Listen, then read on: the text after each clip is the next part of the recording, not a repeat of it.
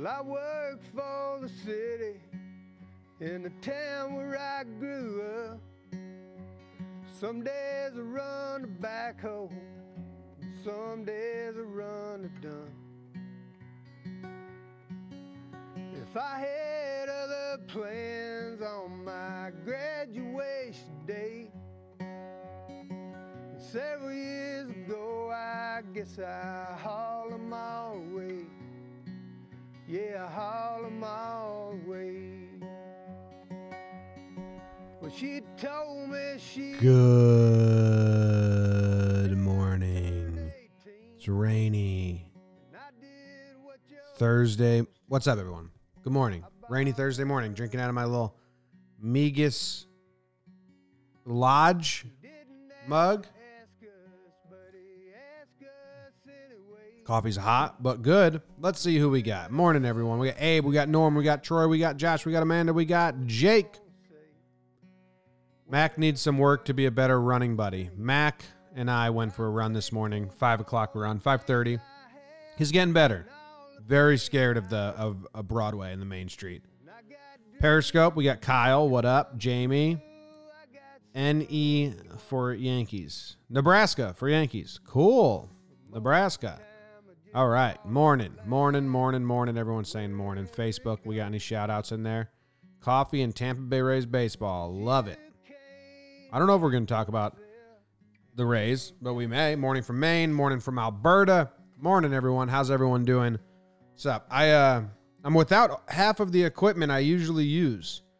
So we'll see how this goes. Usually I have a switcher to put the graphics on the screen. Right here, my right hand, I just hit buttons. Boom, boom, boom. Now I got to use my keyboard. Usually I have a second monitor over here that I can read the chat or put things on the side to look at. I'm out. We had to take it all to the office, which still doesn't have enough technology to do everything we want to do. Technology's crazy, man. It's so damn expensive, so damn confusing. To hook up the cameras to the live stream, we have there's 4 converters involved. From Mac to HDMI to SDI. It's crazy. It's nuts. Anyway, hope everyone's doing well this morning. I was actually kind of relieved it's rainy out and only 70 today because inside secret, I'm out of shorts. We're doing laundry today. Mac peed on the bed when I put him on the bed to wake up Katie. So we're doing laundry, and I'm out of shorts. And I was like, if it's 85 degrees again, I don't know what I'm going to do here, but it's not. So I'm good. That was Chris Knight. I like that song. It's kind of slow. I've dodged it a bunch because it's my favorite Chris Knight song, but it's slow. But I like slow music, so whatever. Anyway, it landed on Friday, like 2 Fridays in a row, and I was like, get out of here. Today, John Boy Media, we got a brand new addition to the program. Laughs from the Past has been a podcast forever. We're in our 8th season. It's really fun. We talk about history in like a very common sense, lighthearted way. We're doing mini episodes now, only 20 minutes long, just random stories. This story is about the CIA operation called Skyhook. It's basically the Batman thing when he extracts himself from the bank. The CIA had these paratroopers. They would send him into crazy places, and then they would steal data.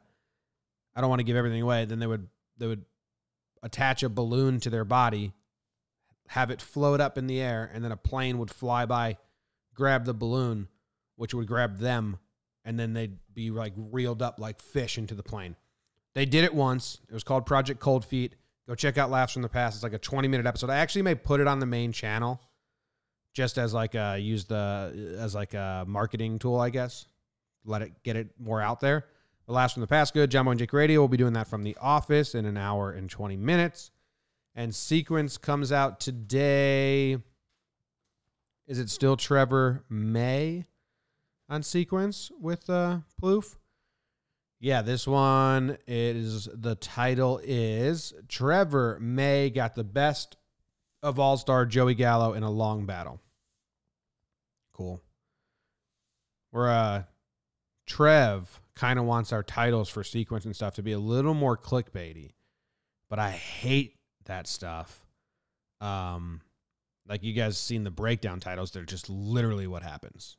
It's rarely anything. But like, if you go to other channels, there's always, you guys know that are watching YouTube, there's always one word in all caps. It's usually like exciting or wild. So we're trying to figure that out. Because Sequence should be getting more views. Because it's really good stuff.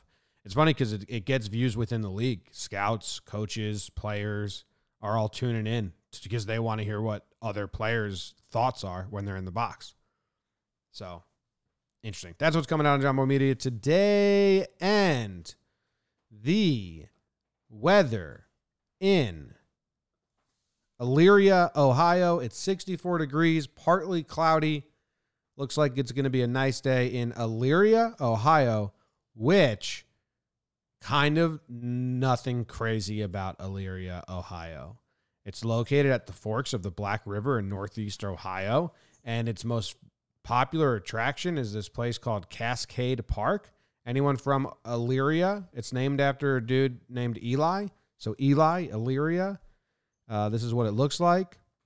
Right by Lake Erie, which, third best Great Lake? What's everyone's Great Lake rankings? Please send those into the comments. If you could rank the Great Lakes. I'm partial to Huron because I played hockey there and fell through the ice there one winter. But this is where this place is. All right, here we go. No board. I got you guys. Elyria, Ohio. They got a memorial park, South Park. There's this Black River right here. Rivers are wild. And then where's Cascade Park? So this is their most famous little area, I guess. Like, they got pictures of a waterfall, and it's pretty funny because, like, you can get some nice pictures of this waterfall. Like, look at this picture of the waterfall at Cascade Park in Ohio, and you're like, wow, that must be beautiful. And then this picture, same thing. And then you see some other pictures, and you're like, oh, it's not. It's not really that. It's nothing. It's kind of thick. That's Cascade Park in Elyria. But this did send me down a rabbit hole. Should I play my rabbit hole music? This did send me down a rabbit hole. Let's see if I can play it. I'm not gonna go down the rabbit hole with you.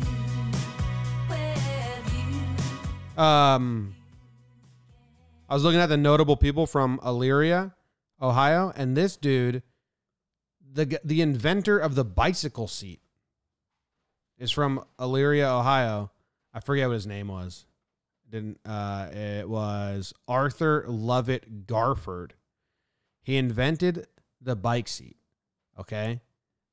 And I was like, that's crazy. Did bikes just not have seats? Were people just sitting on poles? Like, what's going on? And then I realized, oh no, he invented the little spring. So it wasn't like a shitty ride. It absorbed the bounces.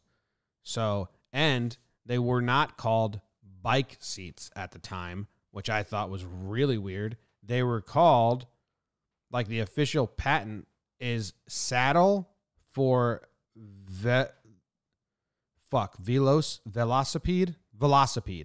Bikes were called velocipedes. Did you guys know this? Do we have any history of bike enthusiasts in the chat? Just velocipede was the name. So I went down a wormhole of like velocipede bicycle. And there's this video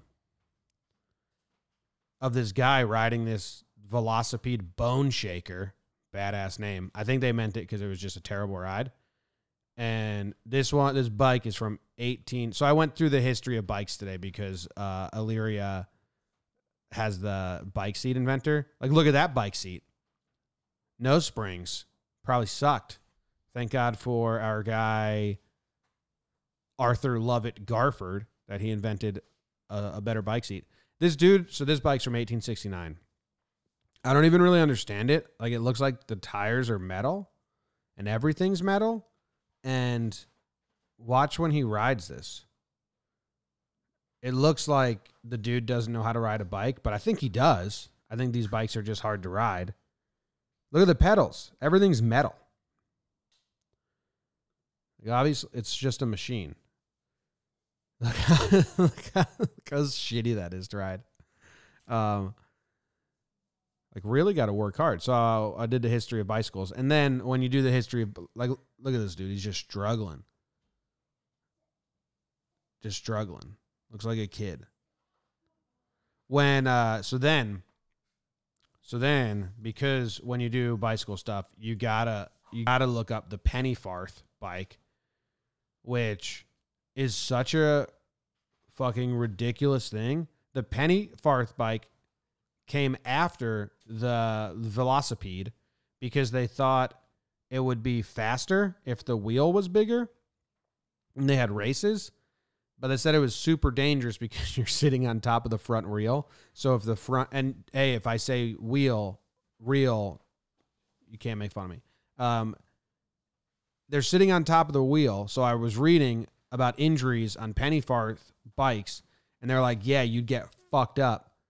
And when people were riding these bikes downhill, because if the front wheel hit a bump, they would just go fly forward and like get like really messed up.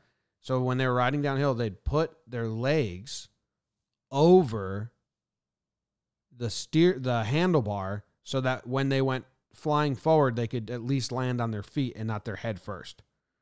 And it's like, why did these exist?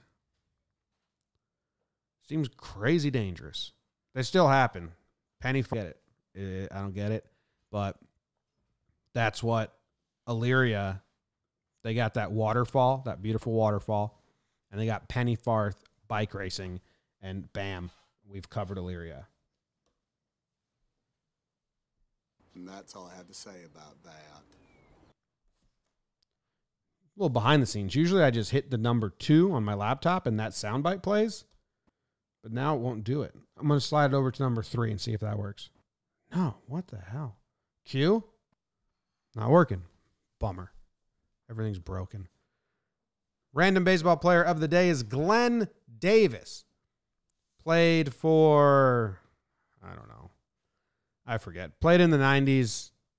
MVP votes like 3 years in a row. And he's got a brother named Storm Davis, but they're not related. Glenn Davis, 19.7 WAR he accumulated. He got Rookie of the Year votes. He placed second in the MVP in 1986, 8th in the MVP in 88, 7th in the MVP in 89, 8th in the MVP in 88. How many votes did he get? Okay, good amount. Not a fake placement. I didn't know Glenn Davis, but they say that his parents divorced when he was 8. So, and it was bad, I guess. I don't really know. I'm just reading what I read. But it was interesting because the Storm Davis, another MLB player, his parents basically adopted him. So I'm guessing he was always over. They're best friends. They consider themselves brothers. It's just complete happenstance that they have the same last name. They're not related at all, but they consider themselves brothers, which I was like, wait. That seems like serendipity, no? They both get drafted at the same exact... they both get drafted the same year by the same team, the Orioles. Storm Davis went way before Glenn, so Glenn went to college for a little bit. They eventually are teammates on the Orioles for 1 year. They did face each other. I found that. Glenn Davis was pretty good power hitter. Then he got injuries, and then he punched something, hurt his hand, something like that. I don't know. He left the Orioles. He's known as one of the worst trades in Baltimore Orioles history. So that's always good to be known for. The Orioles traded for him, and they gave the Astros Steve Finley, Pete Harnisch, and Curt Schilling. So bad trade. Bad trade. But then after Davis got traded, he then signed a contract with the Orioles. He played for them a little bit. Then he got hit in the head by a foul ball after he was done in AAA, came back up, got hit in the head with a foul ball. That fucked him up for a little bit. He was finally reactivated, but following an argument with the Orioles manager, Johnny Oates, great name, about being left out of the starting lineup against left-handed pitcher, he was released by the club without playing another game. So that sounds bad. But anyway, here are his at-bats against his brother, who's not really his brother, but they share the same last name, but that's just coincidental. What the fuck? Baseball Reference just officially switched over to Stathead Baseball. Is that like their new name forever, or is it still Baseball Reference and Stathead is a section? I don't know, but I had this earlier. Let's see. We got to go. Oh, I was on a different computer. There's my login password. Okay. Davis versus Davis is what we're looking for. Storm Davis and Glenn Davis. Brothers, not brothers. 2 plate appearances in 1 game. And Storm walked his brother, but not brother. And then he hit him. That sucks. Maybe Storm Davis felt bad for him. That's very non-competitive at-bats between brothers who aren't brothers but are brothers. You would have liked more fun there. You would have liked a lot more fun. Well, since we're here, let's see how Stathead, it's all different now. They changed the whole layout on me. How do we pitcher status? All right, let's see how Glenn Davis did against Hall of Famers. Good numbers versus Nolan Ryan. 4 for 10 with a double. Pretty small sample size. Hall of Famer he has the most at-bats against the Braves. And the Braves kind of carved him up. Smoltz, 143 batting average, 182 batting average versus Glavine, 240 versus Maddox, 1 home run versus Maddox, 1 home run versus Rich Gossage. Goose. When did they play? How old was Gossage here? Oh, man, I had so much fun on Baseball Reference this morning. I don't think it pertains to anything. How old was Gossage in 39? Okay. I was going to say, it had to be pretty old, dude. Gossage played in the early 70s. Gossage straight skipped everything. Went high school to pros, I think. Got drafted out of high school, then he injured his arm in a hunting accident. He got shot. No. That's Catfish Hunter. I'm thinking of Catfish Hunter. I got my gooses and my catfishes fucked up. I missed them all up. We can do a nickname check right here. Let's do a quick nickname check. Oh, made my face big by accident. Something I keep doing. I'll just let you see. I feel like maybe you guys want to see half of my big head.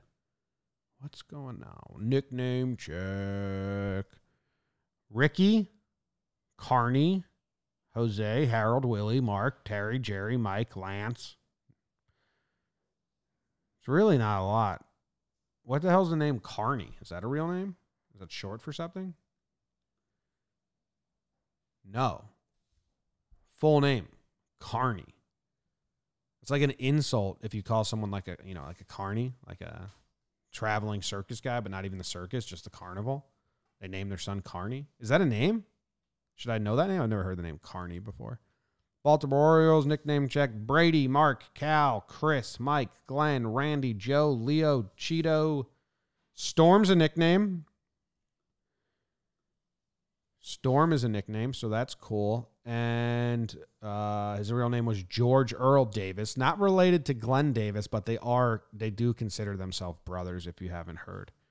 And Cheeto is a nickname. Ryanaldo Ignacio Martinez went by Cheeto.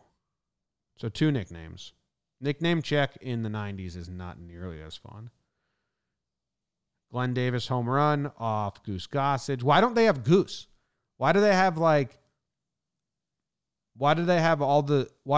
old tomato face Boyd as his nickname, but for Goose Gossage they just have Rich? Baseball Reference, where does your nickname agenda come into play? Who gets a nickname and who gets... Because if Goose should be Goose Gossage.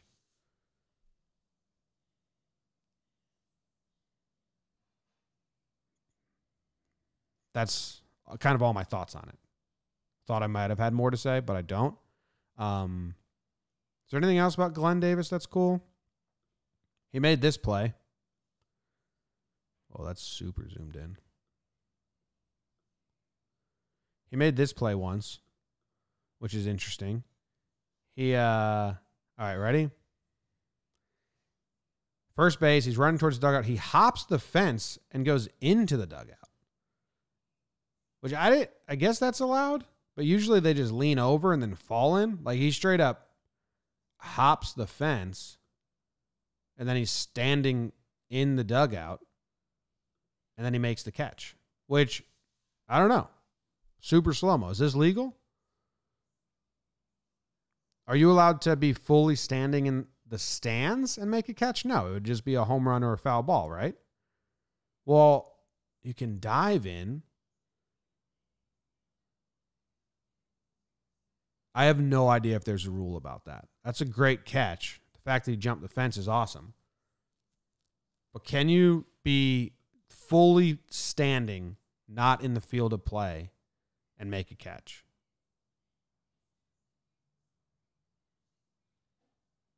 That's the question I'm posing. And I'm sure people in the chat will give me answers, and I'm not going to believe you. I'm going to have to look it up myself, or I'll forget and I won't look it up myself. But that seems... Is that legal? We got a lot of that can't be legals in the chat, which is what my brain's telling me. It feels like you can't just jump into the stands and then catch something. If both of your feet are planted before you make the catch out of play, it seems like that ball's out of play. But they called this one an out. So, wow, confusion abounds on the morning show. Welcome to the morning show. My name's Jimmy. This is bite-sized bits of information of all of my things that I like. Geography, history, American towns, baseball, books. Now that I've done the intro, we can move on to the third or fourth segment of the show. That was Glenn Davis, who considers Storm Davis his brother, but they're not related. And that's all I have to say about that. The random book of the day is Call of the Wild. And I'm running late, and I didn't think of a book, so I just grabbed Call of the Wild, okay? Just grabbed it because I basically want to get the zeitgeist, the opinion of the chat. Is the movie good? The trailer made it look super Disney and corny, and the animation kind of was like weird. But, I mean, the book's good. The book's weird because you're reading from a dog's point of view. And there's like, you know, it's a real quick read if anyone hasn't read Call of the Wild. But you're reading from a dog's point of view. And he's like a house dog. And then he goes and becomes a sled dog. And for some French dudes. And he wins. And then he becomes like not a racing sled dog. Just like a working sled dog, I think. But then he's like, I'm not going to go on that ice because it's going to break. And his owners are like, we can't understand what you're saying. Your dog, take us across the ice. And he's like barking. He's like, I'm not going to go across that ice. It's going to break. And the owners are like, don't know what you're saying because your dog. And then he doesn't go on the ice. They beat the fuck out of him. And then the ice breaks and those owners, I don't know if they die or whatever. Spoilers. And then he meets Thornton. Right? And they become fast friends. I'd love to read how Jack London pitched this book. Did he shop it and say, I'm going to write a book from a dog's point of view? Will you pay for it? Because it seems very childish and but it's not a childish book. It's an adult book.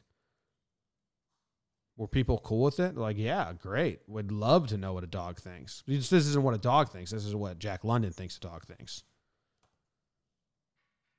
Anyway, I'm going to check the chat. It's like a really quick read, so I basically forget it because I probably read it in like one sitting. It's like 100 pages, and from a dog's point of view. So, you know, you can't really trust the writer because he's never been a dog. So, you know, you can't be like, oh, this is what a dog thinks. It's like, no, this is what Jack London thinks a dog thinks. No one knows. Jack London's never been a dog. What gives him the authority to write about it? It's a good book. I don't know what I'm saying. Go read it. Tell me, is the movie good? I got one here that said the movie blows. Okay, pretty bad movie. Good on the guy who searched the rules. All right. V Lith in the YouTube chat. Rule 6.05A. A fielder may reach into a dugout to catch a fly ball as long as one or both feet is on or over the playing field and does not have a foot on the ground in the dugout when making the catch. So that was an illegal catch.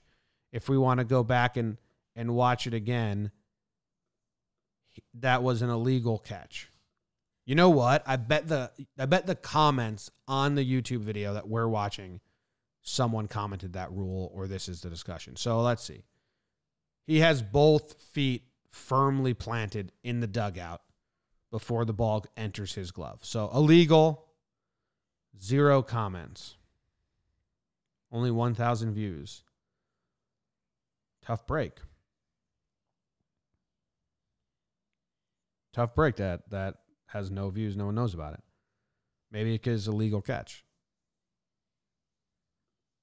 Highly illegal. Not allowed.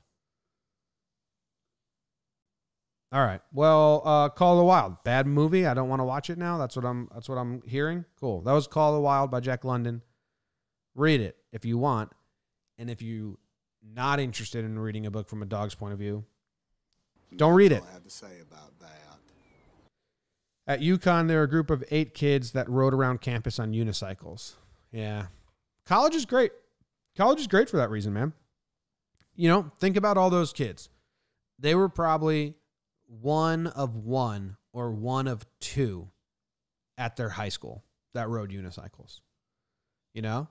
And then you go to college and you see a flyer or you see one kid on a unicycle and you're like, fuck, were you the unicycle kid at your high school? I was the unicycle kid at my high school. You want to be unicycle kids together? And that kid's like, yeah, dude, I'm a sophomore here. We got a whole unicycle gang. We ride around on Tuesdays. And then all the unicycle kids that were the lone unicycle kids at their high school have a group of friends. That's why college is the best, man. It's like, Central Connecticut State, the Dungeons and Dragons crew, like, I know where that group hung out. They were in by the Blue Devil Den, the little hangout area. Like, they all found each other. That's awesome. At Sonoma State University, there's a bunch of tightrope kids. They just set up a tightrope on 2 trees and hang out. And I'm like, wow, you guys all found each other here. Good for you. In the Northeast, summer hits 50 degrees at college, and everyone becomes a Frisbee expert. And the lawn is just filled with people throwing Frisbee because they're like, it's so nice out. The winter's been so, let's go throw a Frisbee. And then they throw it like 3 times, and they're like, this kind of blows, man. Not much fun you can have. Well, then Can Jam got invented later on in my college days. That upped the Frisbee game a little bit. Polish horseshoes is one of the best Frisbee games going. Love Polish horseshoes. Ultimate Frisbee. Disc golf. I like disc golf. But that's not Frisbee. Those are way different. But yeah. College is great, man. All the unicycle kids can find each other. Boom. Aussie Rules Footy came back tonight. Did you ever get into it when you lived here, Jimmy boy? Benair 15 asked. I did. I watched Aussie Rules football on Saturdays when I lived in Australia for those 2 years when I was little. I never played it. We played cricket and rugby on like the school yard and in recess and shit. Never played Aussie Rules, but I met the dude who in 1999 had the most points. I don't know. This might not be the right phrasing. Most points ever. I think his name was Matt something. I met him at an Aussie Rules game. My parents said, go take a picture with that guy. He's famous. And I said, okay. And then we took a picture and I don't know. I don't know. Alec Bear says, explain Polish horseshoes. Oh, you guys don't know what Polish horseshoes is? Maybe that's not like the proper name for it. Oh, here it is. How to play Polish horseshoes. They have like sets here. Nah. Don't use a set. You take... they make everything so lame with their like sets. You take a fucking ski pole. You take a ski pole. Look at this. Oh, I'm not even showing you guys. Sorry. Polish horseshoes is cool. Everything gets like standardized and sold in a kit. It's not cool anymore. So basically what Polish horseshoes is I've never seen all these sets that they have. It is a game. Okay, here's a pretty good picture where I could explain it. You put a beer bottle on top of a stick. We always used ski poles. You just slam it into the grass and it stands up because you want it to be wobbly. You don't want it to be incredibly sturdy. It's the people standing next to each other on our team, and then the people on the other side are on a team. So it's not like can jam or cornhole where you're standing next to your opponent. And you throw the frisbee and you want to hit the pole or the bottle, and I believe it's 1 point, or if the bottle falls and hits the grass, that's a point. I forget the points, and that's a point.